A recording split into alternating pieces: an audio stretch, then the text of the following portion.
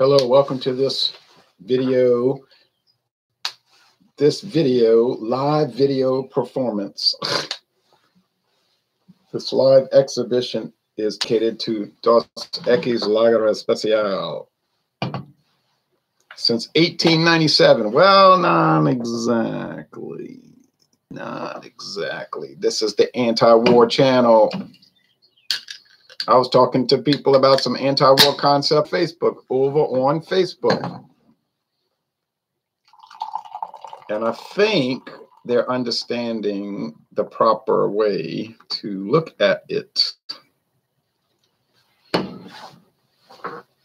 Because they seem to perhaps be suggesting that it's okay to bomb civilians to achieve some greater good. And I was saying, no. And I don't care who's justifying it, whether it's Germany or the Allies in 1944, 45. Anyway, there's a thick white head of foam. Now looking at the, I don't know why I took my glasses off. Looking at the dosequis.com website, it says ingredients: water, barley, malted barley, cornstarch, and or syrup. So they're using either cornstarch or syrup or both. Hops and ascorbic acid, and I think we all agree that it's good to have ascorbic acid in our beer. Accept that. You can accept that. 12-ounce serving, has 131 calories. Now it's saying on the website 4.7% alcohol. Oh yeah, but the can clearly says 4.2. So what is it? Heineken International, Moctezuma. You know. Cerveceria Cuauhtémoc Moctezuma. What is it? You said that's a mistake. Oh man, look, I cannot say how many times I've looked on the website for these companies and get the wrong information. Oh yeah, 10 IBUs, 10 international bitterness units. So that means it has enough hops to make it not too disgustingly sweet, but you can forget it as far as hop action is concerned. Okay. I want to thank my friend David for bringing me this can. He said, I bought some beer and I figured I'd bring you this. I said, look what I got in the fridge. He said, oh, ironic, because I had Dos Equis bottles in the fridge. It's also available on draft, which I've never had, but I'd love to have it. A golden Pilsner style beer. It's not a Pilsner style. Well, at 10 IBUs, you know, it's not a Pilsner. It's like Miller Lite calling itself a Pilsner. Yeah, right. Maybe at 33 IBU.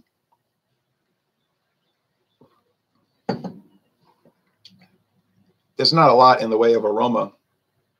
It has a little lemony flavor and some pale malt grain flavors. But look, if you're looking for a bold flavor, outstanding, bursting flavor, you're not going to get Dos Equis Lager Especial. The amber is barely up to that level. A nuanced blend of malt, spices, and earth tones. It's very nuanced. Now, see, I like what they're saying. That's a fancy way of saying a dull blend of malts, spices, and earth tones. Like you might say, I find the flavor's not really there. And they'll say, well, it's nuanced. Flavorful yet light tasting and smooth. Flavorful.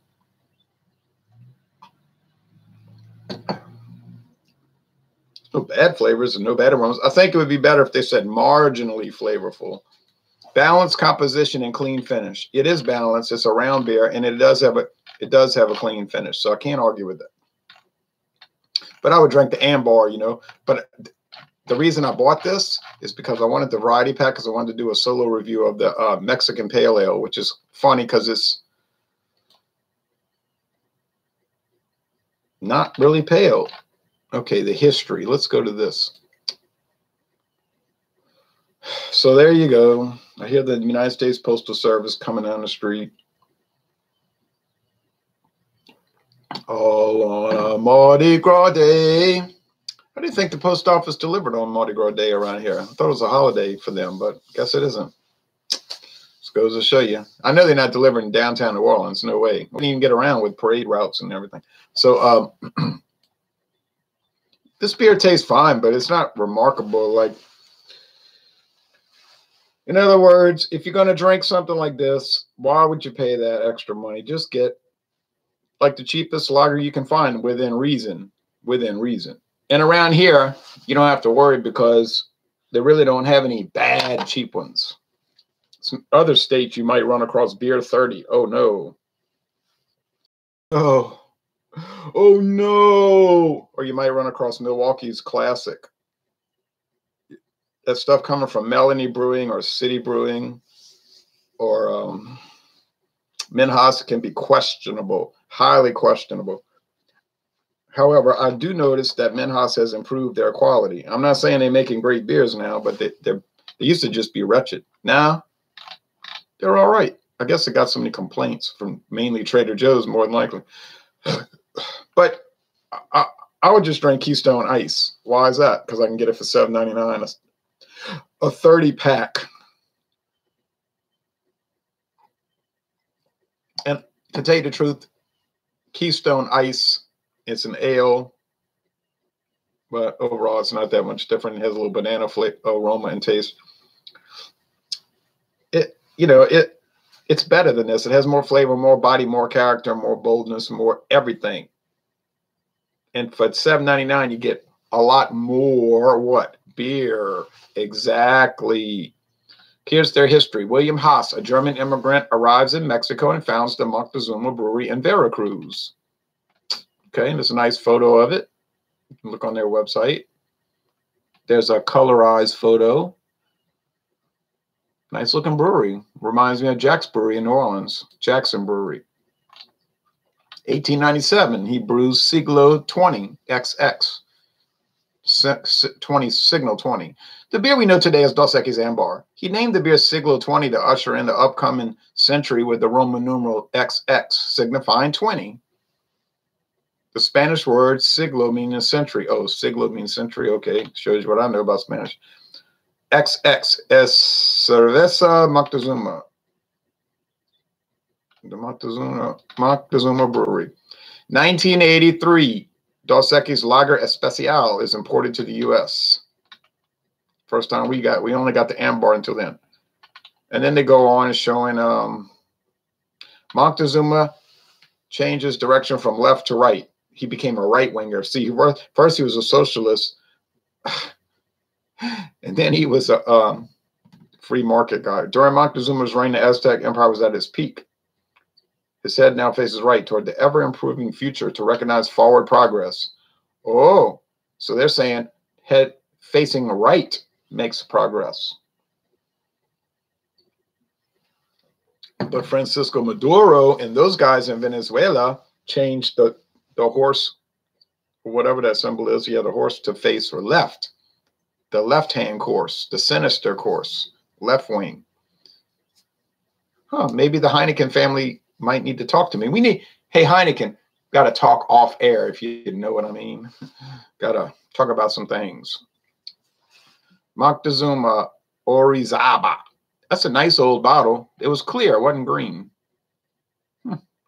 So they might have been making a lager especial, you know, like a clear, a yellowish lager all along, but it just wasn't sold to the U.S. of A. Then they repackaged it. Okay. And then they show the packaging evolution over time. That's an interesting thing to look at, you see. 1897. Simple, clear bottle with Moctezuma on it. Boy, that'd be worth some money today, huh? If you had one in good condition. Good morning, Ron, says Johnny Neely. Good morning to you. Happy Mardi Gras. Most states, they got to go to work. You know, people have to go to work on Mardi Gras. I know people around here that go to work on Mardi Gras, but most of them like it. They don't want to go to the parades, so they say, they don't say I have to work. They just say I'm working. You know what I'm saying? Because if they were off of work, they wouldn't go to parades anyway. So, like my father told me this morning, I wouldn't go to the parades if you paid me to go. If you paid me money, I wouldn't go. I would let you keep your money. I say, well, that's extreme. He's an extremist. You say he's a right-wing extremist. No, he just doesn't like parades. He's an anti-parade extremist. But he's 75 years old. What do you expect? The French era, 1920 to 1940. French era. I don't understand that. They had the two. Maybe it was a French style. It went to brown bottles. 1940. Bayeres. What that means, I don't know. The Bayeres bottle. Brings up a big photo of the bottle. Dos Equis Moctezuma Orizaba. Cerveceria XX. Okay, and there's Moctezuma with a big old fancy outfit. Looks like the Mardi Gras Indians, actually. If you look at that 1992 album by Dr. John, going back to New Orleans, it shows him going back to New Orleans, shows him with the big chief outfit on. Dos Equis, 1979 to 1983.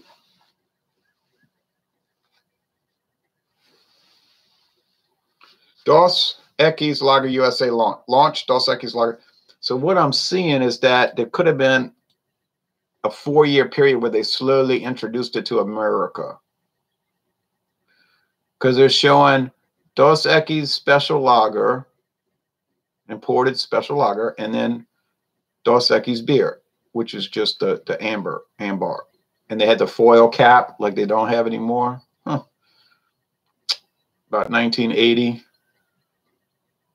I wasn't drinking beer in 1980. I was 12 years old. I'd probably be healthier now if I would have been drinking beer instead of soft drinks. My mother never really let us drink that. Okay, relaunch. I mean, she probably would have preferred if we drank beer over like Coke and Pepsi. My parents weren't real strict about those kind of things. Relaunch USA, 1983-84. Ambar and the Lager Especial. So they had like a relaunch, like re-emphasis on getting it popular. And it was slow going at first. Now, by the late 1990s, well, hey. 2004, 84 to 2004. It says relaunch USA. Where they kept relaunching it? No, that's just Cuauhtémoc Montezuma era. Okay. The Heineken era, 2011. Okay. And then today's design, 2016 to today. The cans are different. They got the horizontal label. Hey, look. I'm not going to get on here talking about how awesome Dos Equis is. Nobody in their right mind is going to do that. But you could get on the internet and talk about it's enjoyable. You know, you enjoy drinking it. It's fine. It's watery and whatnot. But, you know, it's like I was thinking the other night, like James P. Madonna. You might be watching James P. Madonna. He was saying, oh, you could use rooster sounds for dawn busters. Like you could have a sound of a rooster crowing. Like this man down the street used to have roosters, chickens he raised, and they would wake me up every morning. Like if you slept past 4, you're going to get woke up because you could just hear, and they would go on. They would just go on and on. But, and he gave me a link to one, and I said, I might use that. You know, I mean, it's nice, but I'm not a big sound effect person and all that. And then he was talking about, you could grow your channel like this. You could grow it like that, like this. Huh? And I said, okay. I wasn't too interested, you know. And so he said, well, and he got kind of aggravated. And he said, you know, some people want to make their channel get big and grow it and become dynamite and big time videos and everything. He said, but on the other hand, some people are satisfied just to do it like a hobby, a video beer review channel like a hobby and not accomplish much of anything. And I thought, that's it. That's it. He's got it right. There's the problem. That's where we get into conflicts. Because he's telling me I have history in professional wrestling as a promoter and all of that in New Jersey and all that. I said, there's the problem. There's the point of contention. I am doing it as a hobby. All right. I'm not trying to accomplish much of anything. So I was thinking, you got it. It is a hobby, and I have no goal to accomplish anything. And I was thinking about that last night. I said, the only real goal I ever had was simply to maybe bring in a different perspective on beer reviewing, like people, because I was reading reviews and watching videos where people were saying stuff like Budweiser is a 0 out of 100. I'd rather drink, some terrible thing they would mention. And I was like, come on, man. I understand the idea that Budweiser is just kind of ordinary and bland. It's not that great. It is good, though. But I can understand if a person says it's a C, I give it a C, it's just bland. Okay, fine. But to say that it's a 0 out of 100 and it's like horse urine drained through a dirty sock, and they'd rather be whipped with a razor wire and rolled down the hill on nails and stuff. I was like, come on. There's a perspective issue on the internet. And so I said, I'll make a video channel to bring in a different idea. And then of course, political videos and all, I noticed that a lot of the preponderance of the people doing the video reviews had a very left-wing, socialist, Marxist, even a Marxist-Leninist ideology, really. So I thought, I don't know why that is. It's sort of like with music and art. I don't know if they just, either that people tend toward that thinking in that world, or that they've co-opted that world and they exclude people that don't share those socialist viewpoints. That's probably more like it, because they're very militant about you have to accept international socialism and all of that. So I thought I could bring that in a little bit too, because I know what that repressive tolerance is like. Repressive tolerance is, we will tolerate any viewpoint that supports socialism. And what they go around saying all the time is, you have to be tolerant. You must tolerate different ideas and entertain different ideas and be multicultural and all of that. And I always thought to myself, that's funny, because they don't believe it. They're the least tolerant people on the planet. These hardcore type people. And it's very pervasive in the beer world. So they won't tolerate anything. They won't even think, like you take any historical viewpoint or geographical thing, they won't ever think it through. They just scream, holler, call people names, and they literally want people to be banned.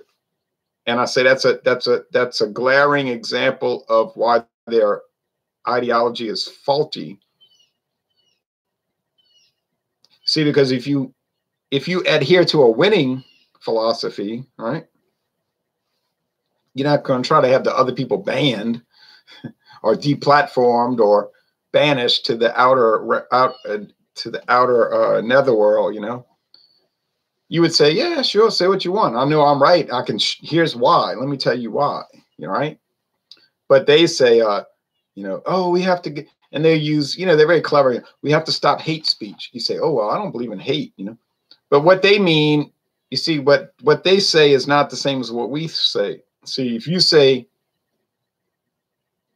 like, what I mean is, like, if they say we ought to stop hate speech, you and I are thinking, yeah, really ugly speech and saying nasty things. But no, that's not what they mean. They mean any opinions that don't support socialism or communism or international socialism, progressivism. See what I'm saying? Like, they would say ipso facto, by default, that's hate speech because you don't support the world revolution. So that's really what they believe. So I was trying to bring in a different perspective. I mean, I knew there would be problems. There's going to be attacks and whatnot. I was ready to battle. I didn't care. But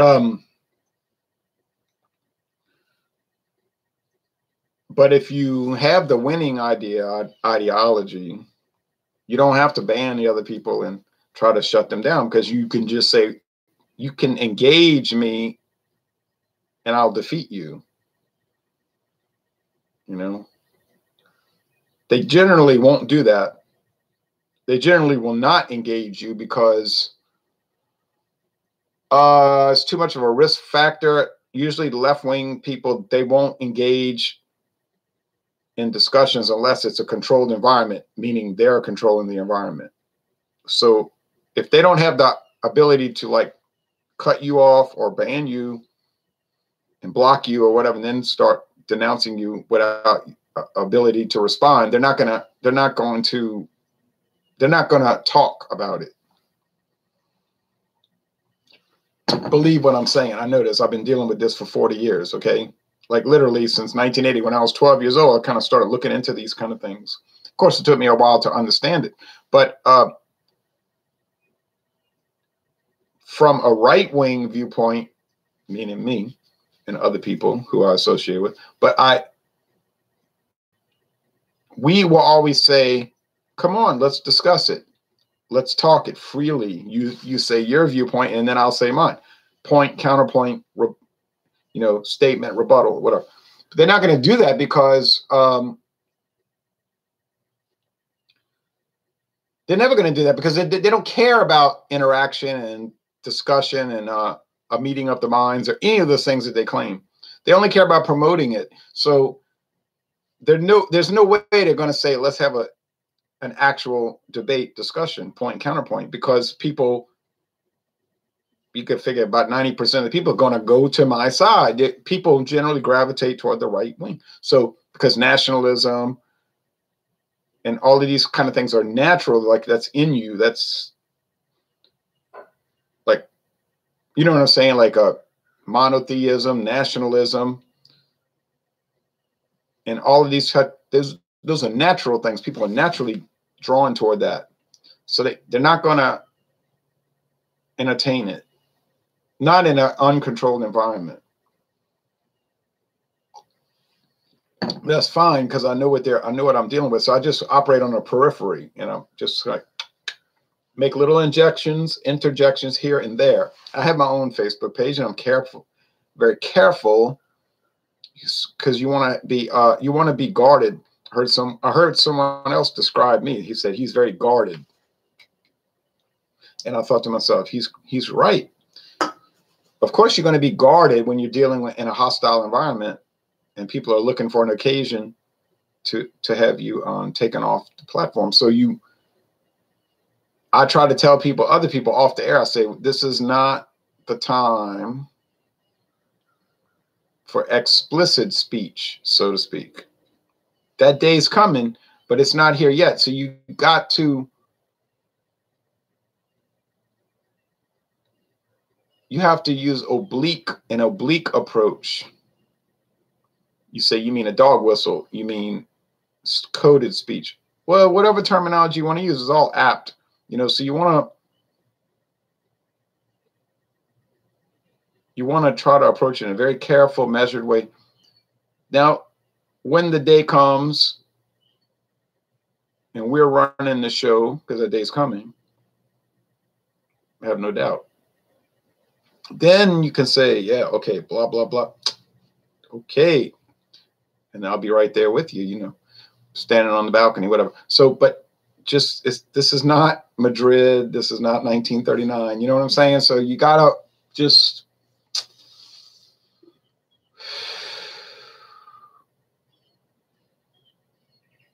use discretion, let's say. It's not that you're weak, you're stupid. It's that you're in the arena. That doesn't accomplish much if you say, I'm going to be a martyr. I'm going to be like the Christians in Rome, and I'm dying, and the lions are tearing me apart, and I went down fighting. That's good, and it's admirable, and I'm not denouncing that. But that's not the point. We got to promote the ideology. Okay, anti-war ideology, freedom ideology, free enterprise ideology, nationalist ideology, whatever terminology you want to use. So I think many of the people watching agree with that. Okay, as far as DOS, and even maybe what I was reading on the website, maybe even Heineken International is making an oblique or sending an oblique message. Although, I mean, from what I understand, from what I've understood from Heineken, is they're very Freemasonic. Apparently, if you would fly over the Heineken International headquarters in the Netherlands, it would be a compass and a compass and square. Like the whole thing is designed to be a square and compass. So you would hardly think they would have a right-wing viewpoint. But you never know. They could be operating in the shadows to some extent also, but tend to doubt that. I tend to doubt that. Anyway, be that as it may, this beer is fine. That's about all you can say about it. There's so many beers on the market that are just fine. Like you say, well, what do you think about Pabst Blue Ribbon, Old Milwaukee, Heineken, Corona, Extra, Miller High Life? And you say, oh, it's fine. It's fine. You know, it's fine. It's really the whole reason I started the channel, just to say stuff is fine. It's fine. If people hadn't been out there, and I believe this is true, if people had not been out there on the internet 10 years ago talking about certain beers being utter gutter trash, I probably never would have made a channel. If they would have just said, you know, I mean, like, I'm looking around here in the room, Milwaukee's best. Yeah, it's all right. It's fine, I guess. I would have never cared, you know, like, but when I saw the people saying it's a 1 out of 100, I said, nah, I'm going on air, because there's no way. If a beer was a 1 out of 100, a 1 out of 100, 99% bad, you could not drink it. There's no way you could drink that. I don't think you could drink it if it was a 55. I'm sorry. I don't think you could drink it if it was a 48 out of 100. 48% good and 52% bad. I mean, think about that. Think about drinking a beer that's 52% horrible. You probably get sick. I have gotten sick with beer. It was rancid. It's from Germany. It was years old. It was like 4.8%. It wasn't designed to age. You know, but they're talking about current, fresh products that they're equating to that. And it's not, that is not, in my opinion, is not a proper perspective. Okay, I watch a lot of videos, Hillbilly, Select, John Newman, John Anile.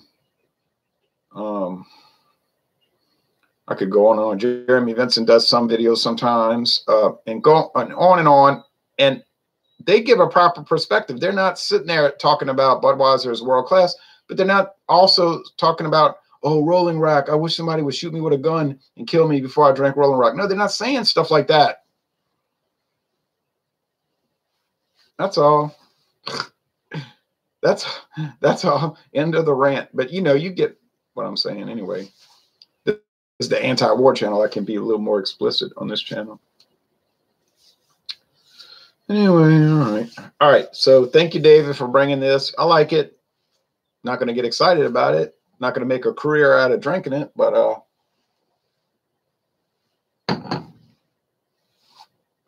if I was to go to New Orleans today, let's say I go to New Orleans in a few minutes and go to the parade. Let's just say I do that.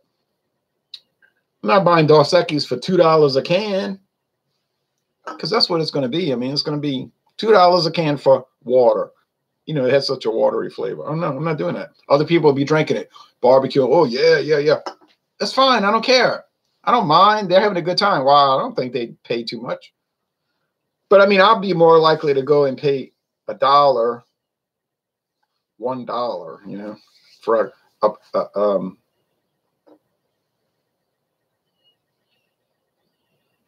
a can like this is Steel Reserve, 6%. It's a better beer. It has more flavor. You know, I'll drink that. I'll be more satisfied with it. But to each his own. It doesn't matter. I mean, that's where I got into conflicts with people in the beer world in the past and in the future, I'm sure. Because they make it like it matters, like this is their religion, you know. Oh, we're on this great quest. I say, what are you on a quest to do? You're drinking beer and talking about it. Oh, wow. I mean, I can't believe it. It's so important. I can't wait to buy your t-shirt. I don't think so. No. Sorry, can't go there. It's not my religion. I like drinking it, of course. But that's about as far as it goes. Just talked to my friend David on the phone before I came on. He was like, if you want to come by and do some beer reviews. I said, I don't know, man. I don't know if I'm going to feel like it. He said, I understand. He came over here yesterday. We did a whole run of reviews. We were just like reviewing bam, bam, bam, bam, bam. And then we did a whiskey, which was a mess. That whiskey was a mess. That was a mess, you know. we had to laugh. It was funny in a way. It was kind of fun. It was kind of fun to do it, you know, because it was like, wow, people buy this. We buy it because it's there and we want to look at it. You know what I'm saying? But they buy it to drink on a regular basis. We couldn't get over that. It was funny though. Anyway, thanks for watching this thing. And see you here later on the next channel, on the main channel soon enough, I'm sure.